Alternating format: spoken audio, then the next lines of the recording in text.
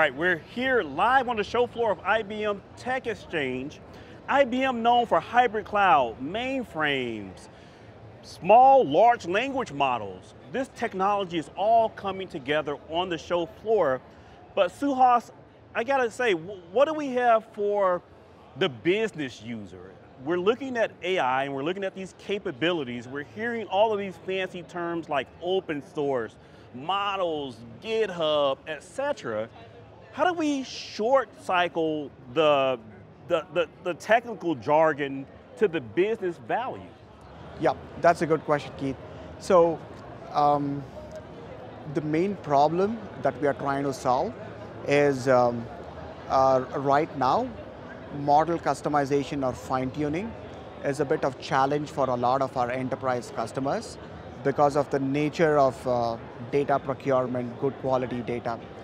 So with InstructLab, what we are doing is we are democratizing AI over here. This means to say that what was earlier in the hands of open source developers, technical persona, AI engineers, is now being applied in enterprises where even your subject matter experts are able to contribute to large or small language development. This was non-existent before. Consider your HR, legal, all these folks being able to actually contribute.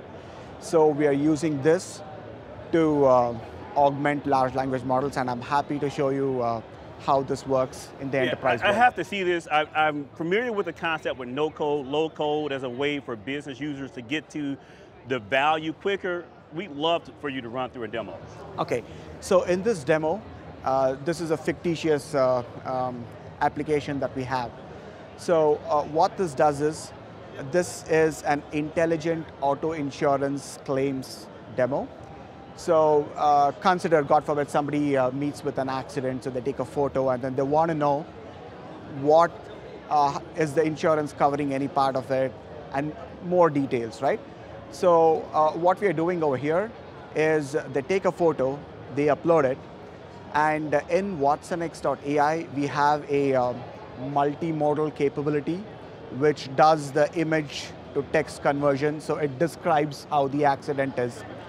And then comes InstructLab, so which is our topic, right? So InstructLab can help categorize the severity of the accident, and we've also used InstructLab to provide the insurance policy details, etc., to the small language model over here.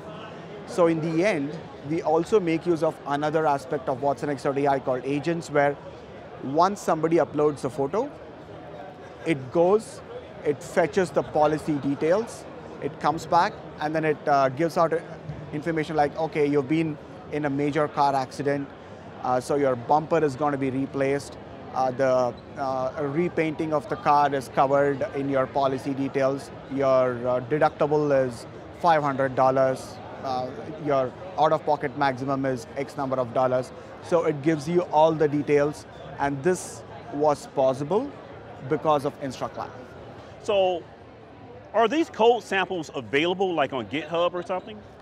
So our intent is to make this available for public usage as well. So right now this was formed with a POC with a customer, right? But we have that intent of making this available as well. GitHub link? Sorry? Where's the GitHub repository in general for the? In general, it is github.com/InstructLab. Suhas, I really appreciate you taking out this time to show me InstructLab. Looking forward to learning more.